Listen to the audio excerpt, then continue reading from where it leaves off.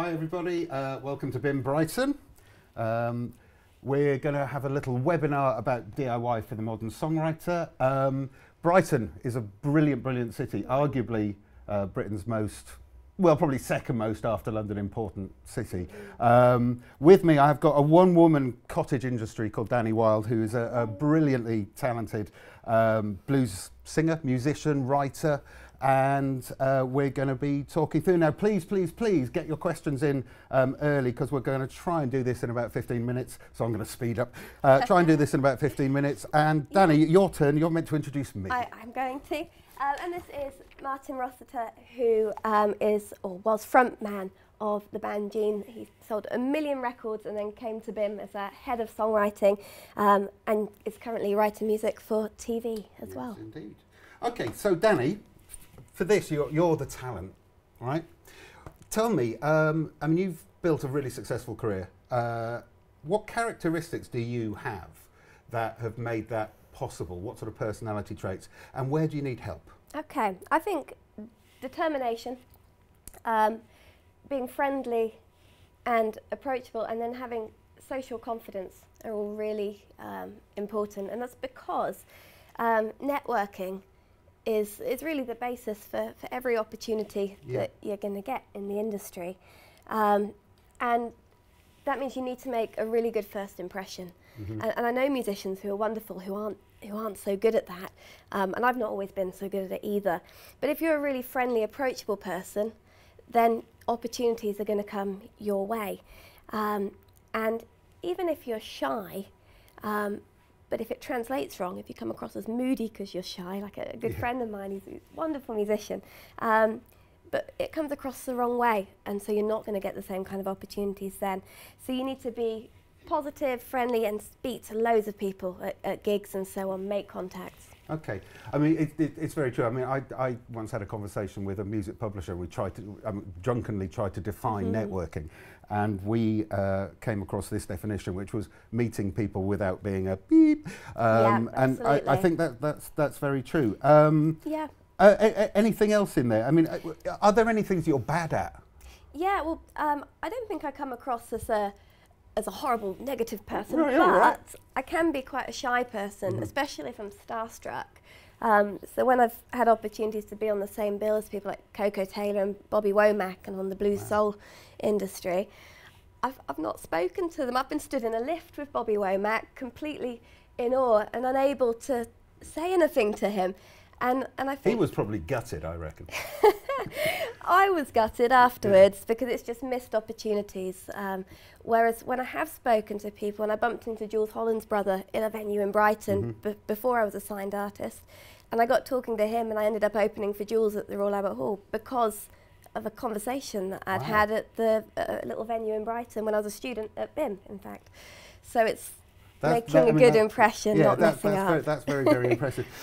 In terms of, I mean, obviously you've had a, what, 10, 11, 12-year career, we're talking? Maybe even longer? Yeah. You don't look old enough. 12 years, yeah. What have you done to build your fan base over time? I started out as an unsigned artist, and I think it's really important for young artists to start getting a buzz going, especially in Brighton, because that's so easy to do. It's such a great musical community. There's so many resources here at BIMM and in the city. Once you've got that buzz going, you're building a fan base, that's when record labels and managers and people who might invest in you start to become interested. So for me, it was getting to the point where I had 3 songs recorded that I was really proud of. And doing that in Brighton, especially if you're a BIMM student, is quite easy, because if you're good at networking, or if you can practice networking, you can network with all of our production students who are all wonderful at recording. So that's I mean, we've got job number 1. 1,700 students here alone. So, exactly. So get a recording sorted. Promotional photos is the next one. Once you've got that music, if you're going to be sending that to venues and asking for gigs, you need to be the full package. You need image. So look at other artists that you like, learn from them, but then create something new, something different that's all about you and your image. When I was a student, again, networking, I remember I emailed the head of Brighton University, or the head of photography, and said, oh, can you recommend any of your photography students to me? And they said, yeah, sure. And actually the girl, her name was Claire Pepper, and she was like 19 years old, and she was wonderful. So we did that in Brighton. And when I got my record deal, about a year after, the head of the label loved her photos so much that he said, oh no, we'll use her again. And you know, she was chuffed because my CD with her artwork was in HMV and so on. Wow. So it was lovely. And then online presence is the other one.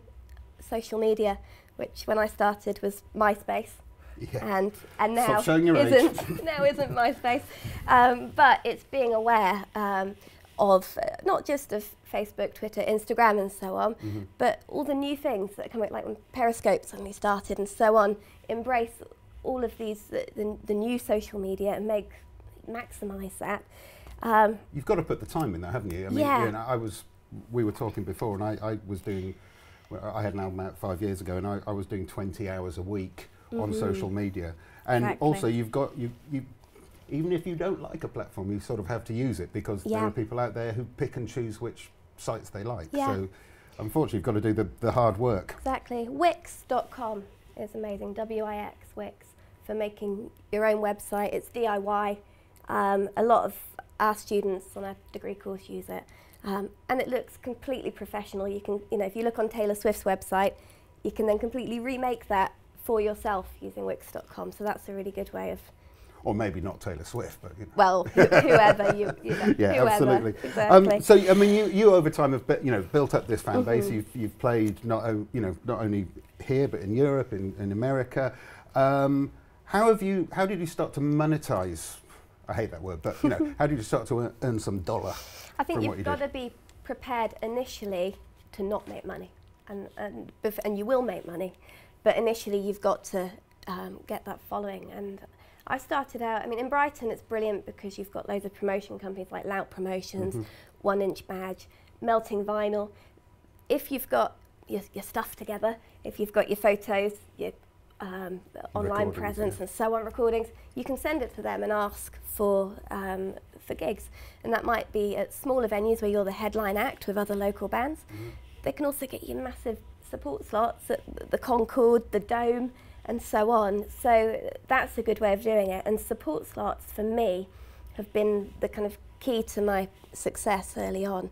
Sometimes, if you're at to a venue and say, can I be the support act, please, for this act? It might be somebody who's doing what you want to do. They're a step above. The Comedia in Brighton, for example. Often they will say, sorry, we've already got a support act. And I used to say, well, can I open for the support then? I don't want any money. I'll just do 2 songs. It'll just be me and my acoustic guitar, please. And they'll say, yeah, go on. They don't always. But actually, more often than not, if you're sweet about it and they like your music. Yeah, I mean, it is worth a try. I mean, quite often promoters will, put on one local act. I mean, partly to sell a few more tickets, as much as anything. But suddenly you're playing in front of 600, 700, 800 people who've never heard of you, and you know, if 10% of those people love what you do, 80 to 100 people find you on Facebook, maybe buy your records. For me, I looked at all of the blues, as a blues artist, but you can relate this to whatever genre you are. I looked at all of the acts, especially the American acts who were coming over, who I thought, I want to be on their record labels doing what they're doing, and I managed to blag the support slots for them until their management and everybody on that scene and their labels knew who I was, and then I ended up signing to that label. So it's a strategy, really. In terms, I mean, you've built a career pretty much on your own. I mean, when I described you as a one-woman cottage industry, I think that's really true. Maybe not even a cottage, maybe a semi-detached now. Are there limits to how far you can go being DIY? Is there a ceiling? Yeah, I think so. I mean, I've done both, and I've succeeded at both. Of course, you can get online distribution using websites like TuneCore and so on, and that's fantastic. So you've got a really good starting point, and you can get local magazines and so on to review you. Go on local radio, especially in Brighton. You can walk into the radio station and say, "Please, can I come in your station?" and so on. Lovely. Exactly. But when I used that when I was a student at BIMM many years ago, 12 years ago, as a big stepping stone. So DIY for me is a stepping stone until an independent record label came along and said, and took notice of the fact that I had a following, was very busy with my music, and they took me to the next level. And without that label, I would have found it a lot more difficult to have ended up touring the world and selling as many records as I did. That being said, I know other people on the blues scene, my brother's one of them, who managed to forge his way there without a label initially. So it can be done, but I think if you can get somebody to invest in what you do, it's a lot easier. You're talking about touring. You've sometimes played over 250 gigs. So have you. Yes, I know. But this is about you, Dani. Shush now. You've played over 250 gigs in a year. And as a singer, and I'm sure some of the people watching, don't forget, get your questions in. As a singer, any advice for looking after that very precious larynx of yours? Yeah, definitely. I learned from my own mistakes when I first went on tour. I would drink alcohol, don't do that. I would eat massive amounts of food right before the show. Don't do that. unless you're an Elvis impersonator. Yeah, I was used to being a poor student, then I got a record deal, so I was, you know, suddenly all this free food. If you eat before you sing, you can't, your diaphragm's like a big spoon that scoops underneath your lungs, and when you tighten your abs, if you've taken a big breath, it makes the sound come out loud and clear with no strain here. Which we teach you at BIMM. but yeah, if you had a big meal, you can't actually use any of this, and so the strain comes to there. If you drink alcohol, it weakens your immune system, it dries all of this out. You need to be hydrated, drink water, not whiskey, even if you're a blues singer, just, you know, despite what they may say. And I used to get really ill on tours because I wasn't looking after myself. Also having your own microphone, because microphones in venues get really germy. Oh my God, do they? Yeah. And actually, if they've been dropped on the floor too many times, they also sound terrible. So get your own microphone so that you don't end up with coughs and colds on tour, because it all gets filmed and put on YouTube by fans.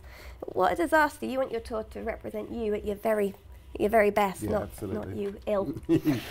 Yeah, and you were saying actually, because we talked about this a few days ago, and you were saying also that that your record company were actually worried about putting you out on tour because you used to get ill. Yeah, so it was the booking agency. Oh, the booking agency. Yeah, for Germany, Austria and Switzerland, and to the point where they were getting angry at me. I thought I was going to get dropped and I wouldn't be able to tour, because venues have been complaining that, even though I've never cancelled a show, don't do that, unless you really have to. But yeah, that I was struggling through it, not able to sing because I hadn't looked after myself, and having to play loads of guitar solos to make up for it.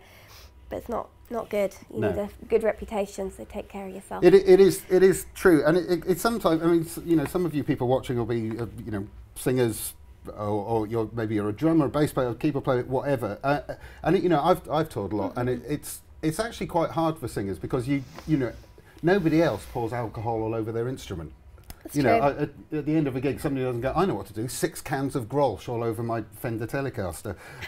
But you know, you do have to look after. I mean, we're both singers, so you do have to look after that. And it's not just that; it's also I've had friends who, good friends who, again have gone from student to professional musician, and when you're on tour, you get a rider, so you can put a bottle of whiskey on your rider every night if you want.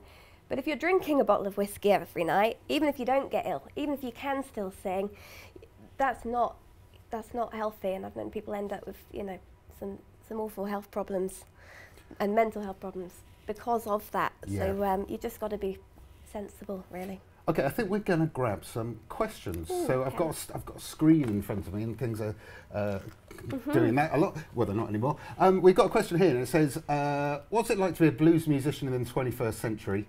How is blues different from what it was like before? Or is it the same? Or is it the same? Yeah, I think I was lucky that I got on the end of an era whereby some of my big heroes from back in the day were still alive. So Coco Taylor was still alive, and B.B. King, and to play festivals with them was amazing. And there's not many of them left. I mean, Buddy Guy's still there. Yeah, I mean, even Johnny Winter's gone. But actually, we do have exciting blues artists like Bonamassa, Gary Clark Jr., who are crossing over. They're almost not on the blues scene, they're on a whole other scene. And that's brilliant, because these are the artists who are bringing the blues back to younger people and to a bigger commercial audience. I think that's the key for the future of the blues, and it's something I'd love to see some of our BIMM students doing, because we do have some very bluesy players here. Yeah, we do. The blues scene itself is brilliant. It's a wonderful community. You can make a living off of it. But I'm looking for that next person to cross it over to the mainstream, the way Joss Stone did with soul music and Jamie Cullum with jazz. That's what's waiting to happen. Got another question here, which I think is probably, I don't know whether I should answer this. How can I get my music on TV? Well, yeah. I mean, I think for me, the key thing is, I mean, one, be good. Two, put a really great show reel together. So think about that you can go on YouTube and you can download trailers without the music on. Practice doing that. Three, make sure you're on LinkedIn. Once you're good enough and you've practiced and practiced and you've studied and analysed what makes TV and film music work, then put that show reel together and do your hard work, do the research, find out who the people are that you need to send it to, who are the music supervisors, and a lot of them are on LinkedIn. And you know, write a personalised email saying, "Oh, I really love the music you put on that Dulux advert. You know, if you get a moment, would you listen? Come and look at my show reel." I mean, to be honest, people are always asking about the music industry. How do you get in it? I think if you come to a place like this, you're already in it. To be honest. But there is no magic sugared pill to make things happen. You have to do the research. Yeah. And there are worse things. You could be stacking shelves in Tesco's. We've got a question here, which I'm going to throw back at you, Dani. How important is it to have a USP or a specific brand? I think it's really important because there's a lot of competition out there, and you need to find out what's special about you and makes you stand out. Not just for the sake of the music, but from a marketing perspective and to promote yourself to industry professionals. Why should this venue or promoter book you over the next person? And why should a record label sign you over the next person? With me, I remember telling Roof Records when I was in touch with them in 2006 that I wanted, as a 20-year-old blues artist then, to take the blues and cross it over to the mainstream. And I'd put a lot of work into my image, Joss Stone-esque kind of hippie image, and she was bigger then, so it made more sense. And yeah, that was something that excited them. They thought, okay, this is what we need for the future of the blues, somebody who can do that. As it is, I haven't done that, but it really worked for me. You know, I've toured on the blues scene, I haven't been the next Joss Stone, but it was something that made me stand out. And even now, the more recent record deal I've just signed, it was, you've got to think not just about what kind of pushing what's wonderful about me, so much as what can I do for you in your business. So to say to the record label, firstly, be really sweet about it, tell them what you love about them and their artists, be friendly and kind. But secondly, I remember with my most recent record deal saying, well, you haven't got many British acts, and I would like to represent your label in Britain as a British blues artist. You know, that's what was special about me compared to their other artists this time. So yeah, really think about USP. I think also from an artistic point of view. I mean, there are good, like you say, there are many good commercial reasons for having that USP, for sticking out, for having a niche, but also just artistically, who wants to make records that other and write songs that other people have done before? It's true. You know, sometimes it is just about finding that one thing, that ingredient that nobody else has ever put into music. You know, being like Heston Blumenthal, thinking, I know, I'm gonna make orange and pepper and turn it into sorbet. That's forgive my terrible analogy, but you get the point. It's about finding those ingredients and going, well, nobody's done this, so why the hell shouldn't I be the person to do it? I think you said something to me the other day actually about kind of big fish, small pond, and how many, what was it? It was to do with £10 a head. Oh yeah, there's a maxim in the industry that if you've got say 5,000 genuine fans, which links to another question we had about number of followers, if you've got 5,000 fans, apparently if you're doing your job well, on average, they will spend £10 a head on you in a year. You don't need to be Stephen Hawking to work out that that's 50 grand. If your costs are 25 grand, you've made £25,000 in a year from 5,000 people. So in answer to the question I saw that's now disappeared, it doesn't, how big a following do you need to get noticed? There we go. I would say it's around that sort of number. When you get to that sort of number, people, it's amazing how many people appear, agents, managers, record companies, publishers, blah, blah, blah, blah, blah, but they all suddenly come out of the woodwork and go, oh, I've heard really good things about you, you know. Let's take another question, shall we? How easy is it to start your own label? Have you ever run your own label? I've self-released on Brighton Records as my label, but it's very different to signing other artists to your label, so I wouldn't be able to answer that question from that perspective. I do have my own record company, and it's do you know what? If you're selling records, you actually have a record company. Even if it's just like I've printed up some CDs, I've hand drawn the covers, I'm selling them at gigs.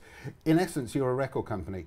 I mean, get a lot of advice, because when it gets bigger and you start working with distributors, there are certain things you really, really don't want to muck up. So you know, you'll have to know about how to create barcodes and ISDN codes and all the sort of boring logistical stuff. But in terms of starting one, I mean, a lot of the great record companies, Creation Records, for instance, Alan McGee sat in his kitchen with a stamp going, okay, number 1032, number 1033, and just selling them on market stalls. That's how Richard Branson started, although, you know, he has a terrible beard, so we won't talk about him anymore. Okay, what have we got here? Do you have any tips on figuring out what your sort of image stroke selling, but what your USP, what your niche is? Oh, for image. That's an interesting one. Well, I mean, image and music, I guess. Yeah, I mean, your image needs to reflect your sound, really. So I think sound needs to be figured out first. Yeah. And then it's worth doing your research into trying to find roughly the bracket that you fit into. And you might be thinking, well, I fit into several brackets, and that's probably a really good thing. That probably means you're doing something unique. But find the artists who are most similar to you and look at what do they wear? How do they stand for their photo shoots? What kind of guitars do they play? Because that's the kind of image that will be recognised by fans who love that genre. And then reconceptualise that. Do something new and different. I'm going to add to that. I'm going to then go to that bottom question there. But in terms of finding, we have loads of students here who are in the process of finding their sound. It's a really common conversation I have with them. And sometimes it takes time, and it's about being not afraid to try things. And not, you know, there's no such thing as a mistake when you're writing songs. I don't think you might not decide to go down that particular path, but at least you've learned that's a path to not go down. Yeah. And then, you know, you might try that one and try that one and try that one, and eventually go, oh, this path here, this is the path for me. Yeah.